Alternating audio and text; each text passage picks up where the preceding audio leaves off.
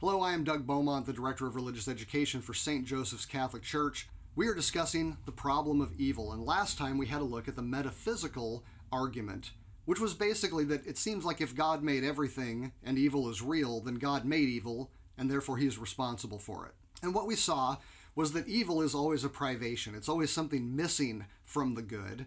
And so if God allows that for good reasons, he is not directly blamable for it in the way he would be if he simply created the evil out of nothing.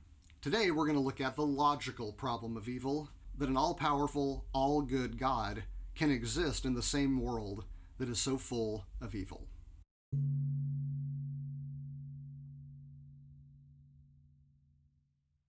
Now, the logical problem of evil is probably the most important of the intellectual versions of the problem of evil. And basically what it's saying is that if an all-good, all-powerful God exists, then it doesn't seem like evil should exist, but evil definitely exists, therefore God doesn't exist. Now, that's a very oversimplified version of the argument, and I don't want you to think that I'm just dealing with overly simplistic versions. So we are going to look at the argument from the point of view of a skeptical scholar. Dr. Sally Haslinger is a professor of philosophy at MIT, and she put together this little illustrated version of the problem of evil from a philosophical, logical point of view. I'm going to put a link to that video in the description, so if you want to go watch it yourself, go ahead and click on it, watch it, and then come back here when you're done. Otherwise, you can just look at this little summary that I put together from her presentation. So Dr. Haslinger says, number one, if God exists, then he, she, or it would be ooh. Okay, now this is a little goofy, but OOO, which she pronounces ooh, stands for omniscient, omnipotent, and omnibenevolent. Now, omniscient means all-knowing. It means that God is not unaware of anything that's happening. Omnipotent means that God is all-powerful. And omnibenevolent means that he is all-good or all-loving. And Dr. Haslinger is going to argue that a God like that cannot possibly allow evil. This comes up in the second part of the argument, where Dr. Haslinger says this: if an ooh being exists, then there would be no evil. Now, premise 2 is actually the conclusion to another argument that she kind of calls out to the side. Let's have a look at that. She says, first of all, an all-knowing being, or an omniscient being, would know where there will be evil. So evil doesn't exist because God just isn't aware of it and would stop it if he knew about it. It exists and God knows about it. Next, she says an all-powerful being could prevent the evil from happening if it tried. Okay, this seems pretty intuitive. If God is all-powerful, he can do anything, so he could stop evil if he wanted to. Third, an all-good being would try to prevent evil, therefore there would be no evil. But then she does a little thought experiment and says, okay, let's suppose Christians are right and God exists. Then there wouldn't be any evil. But the problem is, evil does exist, and therefore an ooh God does not. So, Dr. Haslinger says, the conclusion is this: the theist, the person who believes in an ooh God, only has 3 choices. They can deny that there's evil, which is not open to the Christian.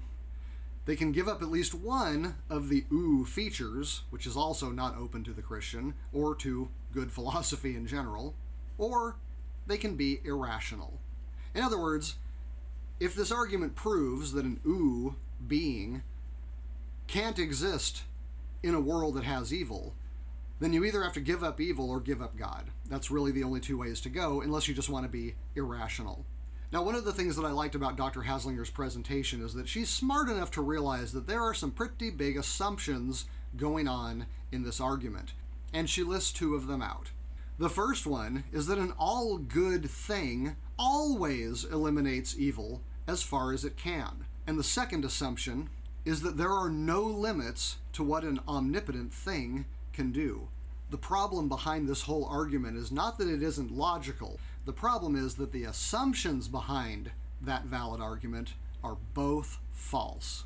Now, we're going to unpack this as we go along, but just to give you a quick preview, consider the all-good father that we talked about earlier. Let's just say that there was a dad out there that was a perfect dad, an all-good dad. Is it the case that that dad would always eliminate evil in the lives of his children? No. Would a good father let his kids sit around and eat sugar all day long and not suffer through eating a vegetable?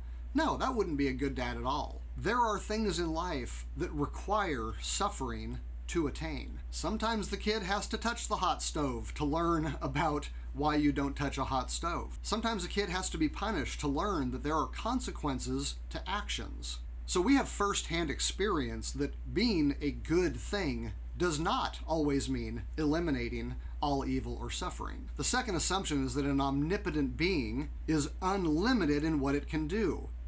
But that's not true. First of all, there are simple logical impossibilities. No matter how powerful God is, he can't make a married bachelor. He can't make a square circle. There are certain things that simply cannot exist, not because there's a lack of power in God the Creator, but because they are literal impossibilities. Not just practical impossibilities, but actual logical impossibilities. The very nature of existence excludes certain things from being able to exist. And God can't create those no matter how much power he has, because power is the ability to affect change. It's not the ability to make nonsense suddenly become sense. And further, if God is an ooh being, then not only is he all-powerful, but he's also all-good. And what that means is that he cannot use his power in an evil way. So this idea that God's omnipotence just takes all the limits off of what can happen in the world is false. So both of those assumptions are false. And without those assumptions, as we'll see, the rest of the argument doesn't do very well. So moving forward with the logical argument against God. Well, there's two different kinds of evil that we need to consider. One of them is natural evil, bad things that happen in the course of nature. A landslide kills somebody. An earthquake destroys a city. A flood wipes out an entire village. These kinds of things are just part of nature. But there's also moral evil. And moral evil is evil that actual persons choose to commit. And it's important that we keep in mind that these are two different kinds of evil when we are dealing with the logical problem of evil. Because the reasons God might allow for nature to run its course may be very different than the reason he allows evil people to continue existing and affecting the world. Before we get into why God might allow moral evil, it's important to note that the very existence of evil, the very fact that we can identify it and that it bothers us, is itself kind of an argument for the existence of God. And I'm going to rely on C.S. Lewis here, whose book Mere Christianity is probably the greatest defense of the Christian faith written in the 20th century. Now, C.S. Lewis wasn't always a believer, but part of his conversion into Christianity was actually based on the existence of evil. He says, "My argument against God was that the universe seemed so cruel and unjust. But how had I got this idea of just and unjust? What was I comparing this universe with when I called it unjust?" You see, C.S. Lewis had an amazing epiphany here. He looked around at the universe, he saw that there was a whole bunch of stuff about it that seemed wrong. Not just that he didn't like, but that was actually wrong. But for something to be wrong, there has to be a right. There has to be a standard that you can compare it to see that there's something wrong. And the difficulty with looking at the whole universe is that there's no standard outside the universe to judge the universe on. So if there's no God, if there's nothing outside the universe, then calling something in the universe evil is irrational. For example, the fact that I don't like the taste of cauliflower isn't evil, it's just something I don't happen to like. Why? Because cauliflower is just cauliflower, and my taste buds are just taste buds. That's just how the world works. But of course, earthquakes and floods and landslides are just how the universe works as well. So why is it that when nature takes its course and kills a bunch of people, we don't treat that the same way that we treat our distaste for certain foods? It's because we say that shouldn't be that way. It's wrong that that happened. But all of those words imply that some standard of goodness has been violated.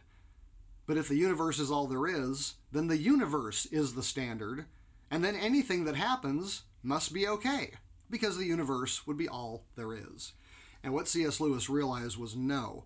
The fact that I can tell that some things are just a matter of taste and some things are a matter of actual right and wrong means that outside the universe, there must be some standard of goodness that's being violated. And he realized that would have to be God. Okay, so moving on to certain formulations of the logical problem of evil. The philosopher Alvin Plantinga is often credited with basically solving the logical problem of evil. And this is how he did it. He said that the problem of evil comes when we say that God is omnipotent, omniscient, and perfectly good, and yet there is evil in the world. But then he stops right there and says, hold on a minute. That's not enough. In order to prove that those premises don't go together, you need another one. In other words, you need to make a certain assumption explicit and put it in the argument to make it valid. And that assumption is this: there is no sufficient reason for evil.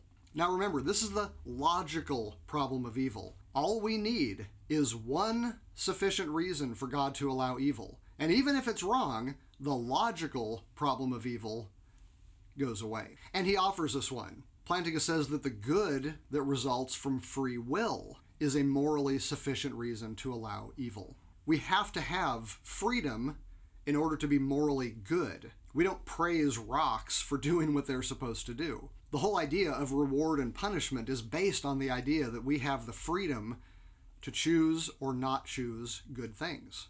So for God to have free creatures capable of moral good, he has to allow them to be free, which means he has to allow them to potentially choose moral evil. Now, we don't have to agree with Plantinga, but the very fact that it could be the case means that we don't have to be irrational to believe that an all-good, all-powerful God allows evil, because there is at least a potential reason for God to do so. Another philosopher by the name of John Hick said that the morally sufficient reason for God to allow evil is that in order for certain moral goods, like virtue, to grow in a person, they have to be in a world where some evil exists. And the idea here is that there are certain virtues that just can't come into existence without something bad out there for them to operate against. So for example, think of courage. How could someone ever learn courage, be a courageous person, if there was no threat that anything bad could ever happen to them? It doesn't take courage to go into a situation where you know nothing could possibly go wrong. And so to develop courage, there has to be things to be legitimately afraid of. You know, you can kind of think of your soul like the muscles of your body. If there isn't something heavy to lift, something to push against those muscles, they can never grow. And what John Hick says is that God has allowed a certain amount of evil in this world for the development of virtue, which ultimately is necessary to be good human beings. And that the withholding of all evil would make it impossible for us to achieve those goods. Now again, you don't have to agree that any of this is why God allows evil. But the fact that logically it is still coherent to believe in an all-good, all-powerful God who allows evil is reintroduced when we have morally sufficient reasons for him to do so, and I've just given you two really good ones. Now, when dealing with the natural problem of evil, there's a couple different things we can say here as well. God is a God of order. We know that from Scripture, and we know that from looking at his creation. If creation didn't operate according to regular laws, we would lose our ability to freely choose because we would never know what the consequences of our actions would be. I mean, imagine if sometimes slapping somebody really hurt them and sometimes it made them feel really good. How would you ever make a moral decision about whether or not to slap somebody? We need regular natural laws in order to have our freedom. Another issue is that this is a finite, limited universe, and in order to keep it regular, certain things have to obtain pretty much all the time. The same gravity that keeps us from flying off into space pulls rocks down on top of us. The same fire that cooks animal meat for us to eat safely will cook our meat if we accidentally come in contact with it. The same sun that melts wax can also harden clay. It goes on and on and on. In order to have a universe of regular laws that we can operate in, God can't just be constantly changing the rules or making certain foreseen circumstances not take place. Otherwise, we would literally live in a world of chaos. Now, all of this is getting us pretty close to a solution to the logical problem of evil. However, there is an additional step that you might have thought of already, or that you probably will if you think about this for very long. And this is the problem of the amount of evil. Philosopher William Rowe says, some suffering could be prevented without losing the greater good, so why doesn't God lessen it? The problem is that if we take this argument to its logical conclusion, we're basically right back to eliminating evil completely again. Because you can always say one more. What if you get down to one? Just one murder is unacceptable in a perfect world. Just one earthquake is unacceptable in a perfect world. And the problem is that God may already be causing a lot of evil to not occur, and we don't know it because it just doesn't occur.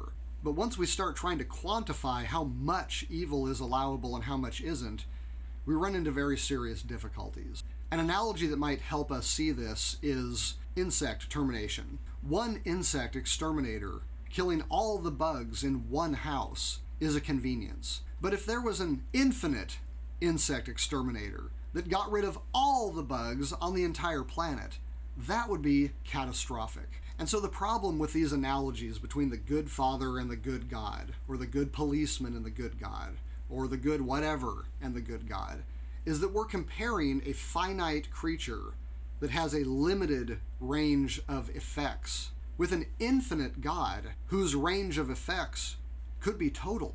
Every individual police officer should attempt to stop every single crime that they see happening. If God were to wipe out all crime, the only way he could do it would be by wiping out freedom.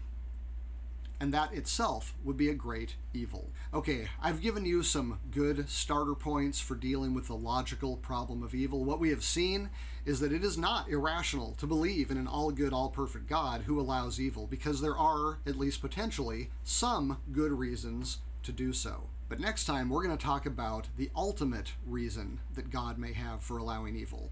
And this is where Christianity's contribution to the thought process becomes very important. All right, I'm Douglas Beaumont, the Director of Religious Education for St. Joseph's Catholic Church. If this video has been helpful to you, would you click that like button and make sure to subscribe to the channel and click that bell notification so that you'll know when the next video comes out. Till next time, God bless.